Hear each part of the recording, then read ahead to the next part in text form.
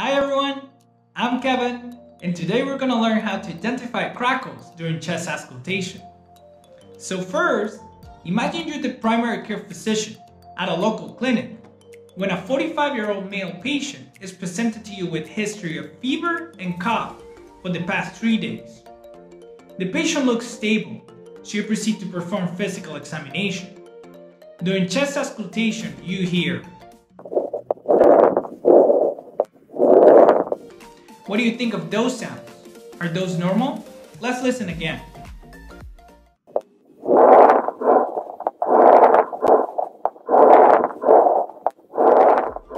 Well, let me tell you, these are abnormal findings during chest auscultation. Specifically, we heard crackles, sometimes referred to as rail. These are low-pitched, kind of bubbling, crackling sounds, which are mostly heard over inspiration. And they pretty much indicate fluids on the alveoli. For example, when someone has pneumonia, like our patient probably has, you might hear these sounds during chest auscultation. But other diagnoses have to be considered as well.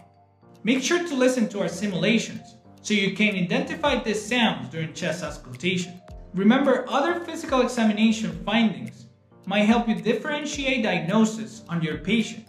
We hope you have learned how to identify crackles during chest auscultation. Please share these videos with your friends if you find them helpful, and feel free to ask your questions in the comments.